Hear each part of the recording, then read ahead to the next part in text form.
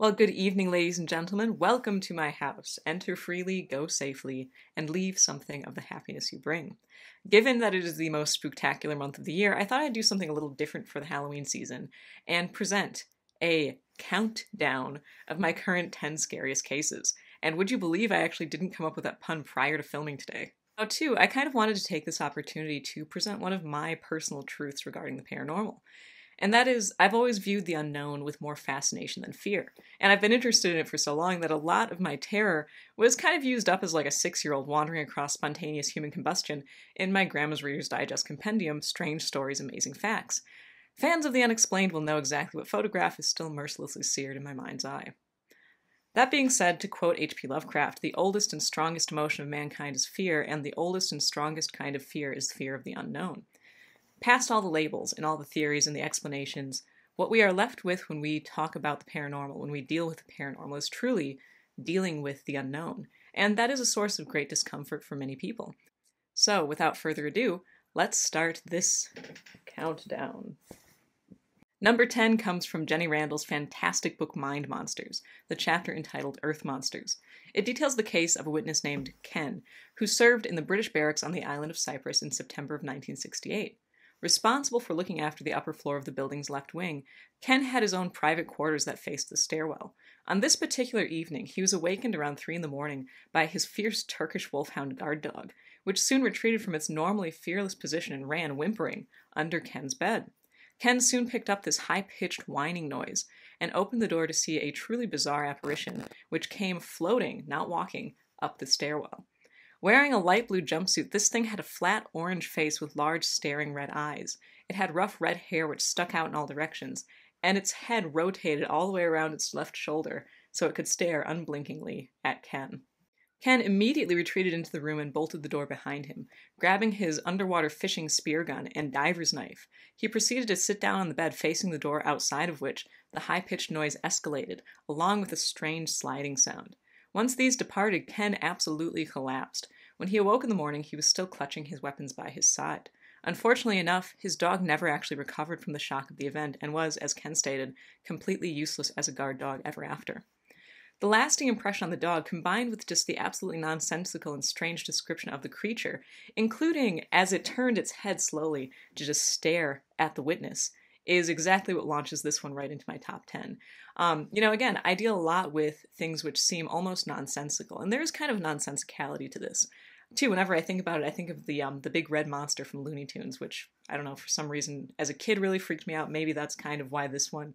Also, when I read it, I couldn't get it out of my head for like a week. Now, number 9. This particular case of a haunting has haunted me since first reading of it many years ago in Chad Lewis's fantastic book, The Wisconsin Road Guide to Haunted Locations, and involves one of Wisconsin's most notorious residents, serial killer, cannibal, and other labels, Ed Gein. Now, with a track record like that, it's really no surprise that many sites connected to this infamous person are purportedly haunted. Now, this makes my top 10 for the concept that, 1, people, in my opinion, are often far more terrifying in their capability than strange entities. And 2, this is kind of a long rambling thing. We don't really know what ghosts are. A lot of people believe that they are spirits that are unable to pass on for some reason. Other people believe they're all demons. Some people claim that it's all just residual energy. However, when you have cases like this, cases of a major tragedy happening, and then you have this haunting that sometimes even seems to correlate with that happening, there is something very, I'm not sure if even terrifying is the right word, almost more horrifying, very sorrowful, about the concept that these events seem to imprint themselves so hard that not only do they outlast the event itself, they outlast the lives of those that were involved in it. And they just kind of perpetuate themselves as this echo of these oftentimes very tragic, very sorrowful events. So that, to me, is why this particular case makes my top 10. Number 8 on the countdown comes from Valet's Passport to Magonia. In May of 1950 in France, a woman was walking home to prepare dinner when she was blinded by a brilliant light and saw 2 dark hands with a glinting coppery tint appear in front of her. They then squeezed her head and pulled it back against a hard, iron-like chest. She claimed that the entity felt as though it was made out of iron, not flesh, and was extremely cold. As she was continuously attacked by this terrifying thing, she heard a laugh with a strange quality that she claimed sounded as though it came through water.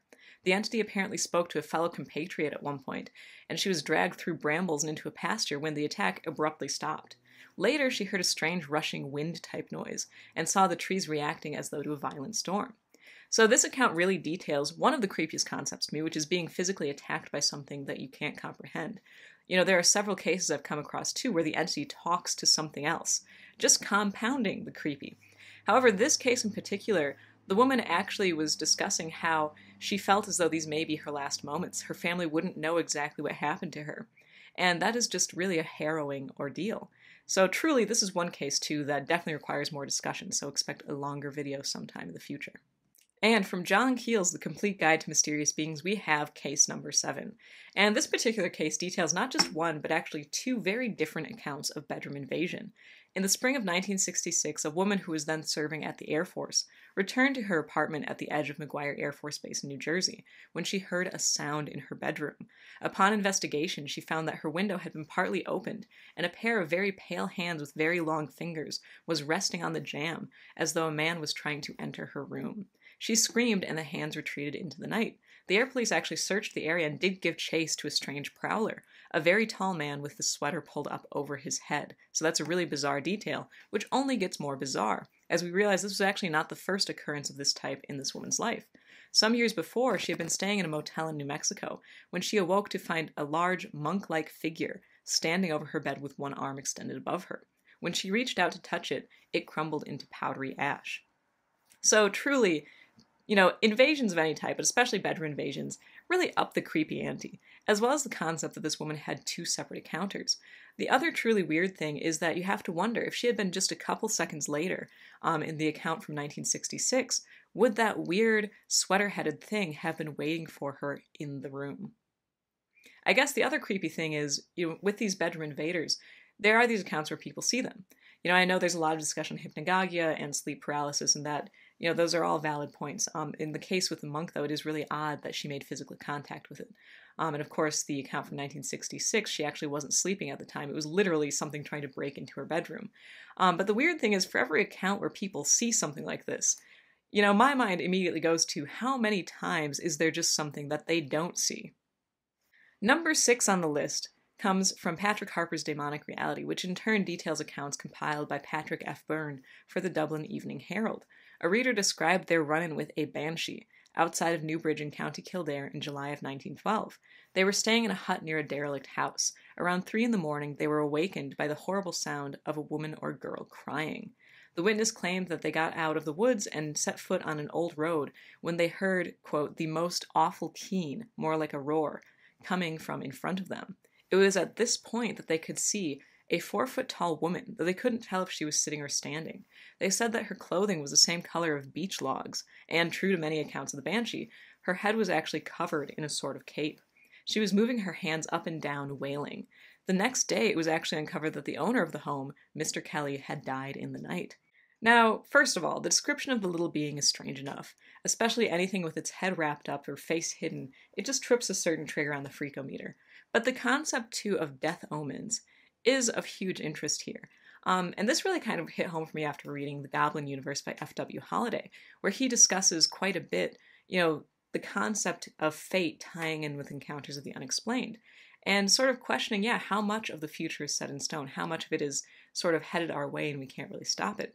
And so I think that, the banshee in general, death omens in general, there is just a certain kind of very unnerving concept when dealing with that.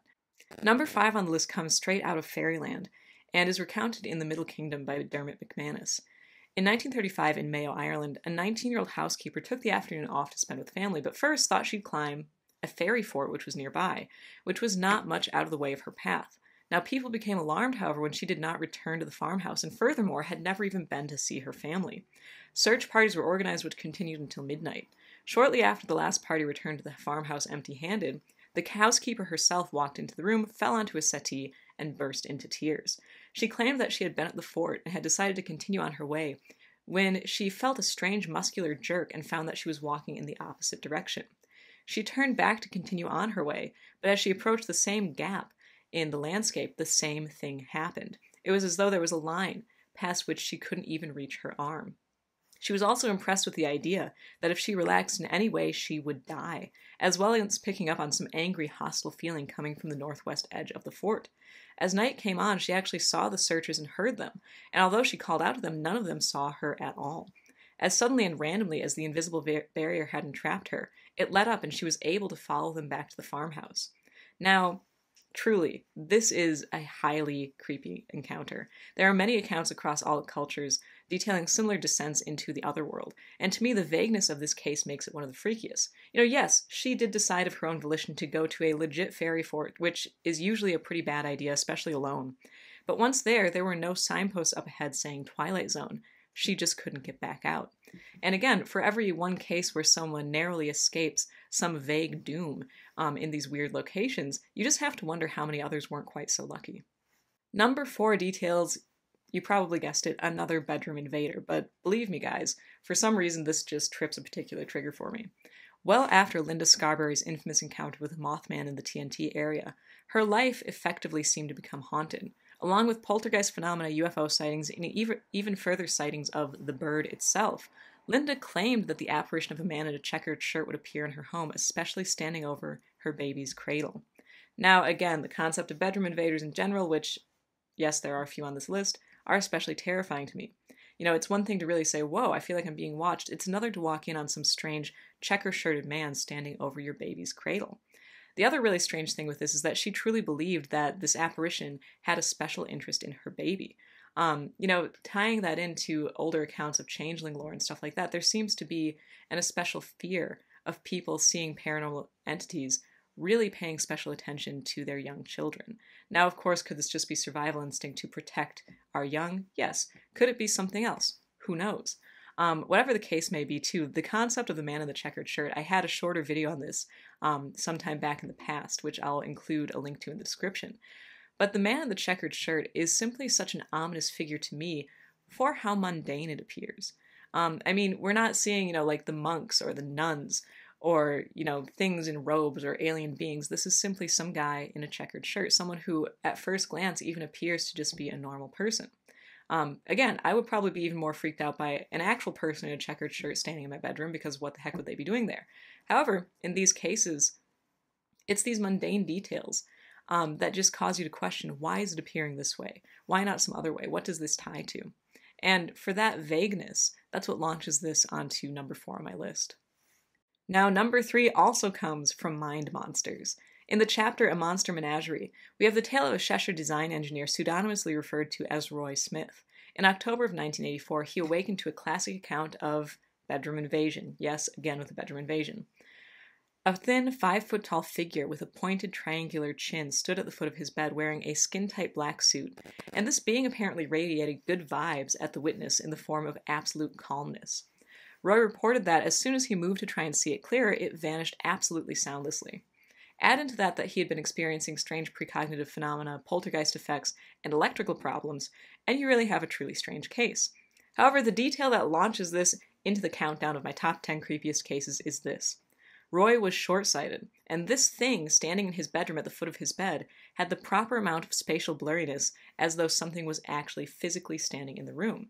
And in the book, you can actually see Roy going over the concept that if this was some sort of hallucination, it should have fed directly into his mind. It should have been a clear image, but instead, it was something that appeared physical.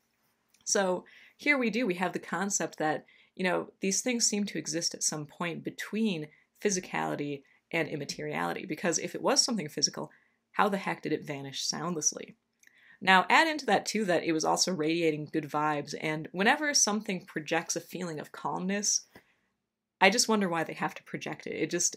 No matter what, I am very suspicious whenever someone's like, oh yeah, well, the whole encounter was totally positive, is very, very suspicious to me.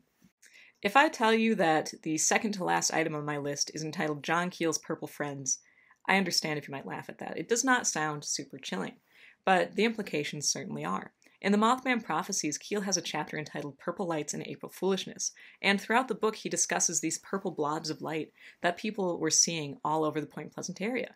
Though it was in a later interview that he discussed how he became so familiar with these strange lights that he referred to them as his purple friends, especially in this one particular field.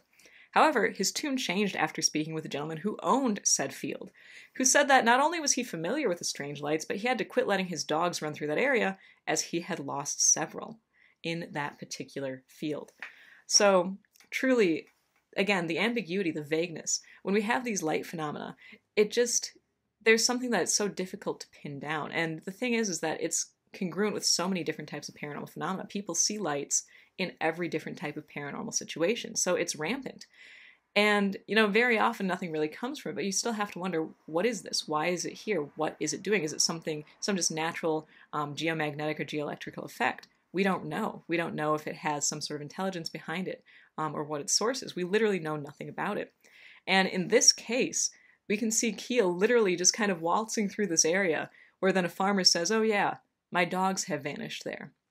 So to me, just kind of, that realization that you had been in a place where things had vanished without cause, I mean, I definitely would be mega freaked out by that. The question remains, would I go back? I mean, if you've been all right like 9 out of 10 times, maybe the 10th one is finally the time where he would have just vanished. I don't know. Now, here we are. The case that takes the proverbial cake comes from Linda Godfrey's book, The Michigan Dogman, Werewolves and Other Unknown Canines Across the USA. While someone wrote in to discuss his family's multiple sightings of strange canid creatures from Muskogee, Oklahoma, one of these cases in particular stands out. In March of 2009, the reporting witness's mother-in-law saw a large black wolf with red glowing eyes on the Chandler Road ramp. However, what is most terrifying is that the mother-in-law's friend who was driving the vehicle proceeded to slow down, claiming that the dog was in her head, saying that it was a nice dog that needed help. Finally, the mother-in-law succeeded in breaking her out of her super weird trance state, and the duo locked the car doors and sped off. Now, many paranormal encounters detail people behaving oddly surrounding their encounters, whether forgetting to take a picture with a camera hanging right around their neck, or deciding just to go to bed while a UFO is hanging nearby. But absolutely nothing is freakier to me than staring at, for all, intents and purposes, a legit hellhound, and hearing something in your head saying, "Help me, I'm a really nice dog, really." It just makes me wonder how far this manipulation can go. And much like case 3, whenever there's this, vibe of peace or calming impressed on the witness, you just have to wonder if that is the intent. If the intent is to make them feel calm, why do they have to work so hard? What is actually going on here? So what about you guys? In the comments below, list off a few of your personal freakiest cases. And above all, I wish you a fantastic Halloween. Well, if you enjoyed this video of my current top 10 freakiest encounters, please like, and if you're new to this field of crop circles, go ahead and subscribe to see what weirdness the future may have in store. Till then, you can keep up with whatever else I might possibly have going on my website, justanothertinfoilhat.com, and for exclusive content, be sure to check out my Patreon page, which is also listed under Just Another Tinfoil Hat. For today, I am Zelia Edgar, signing off.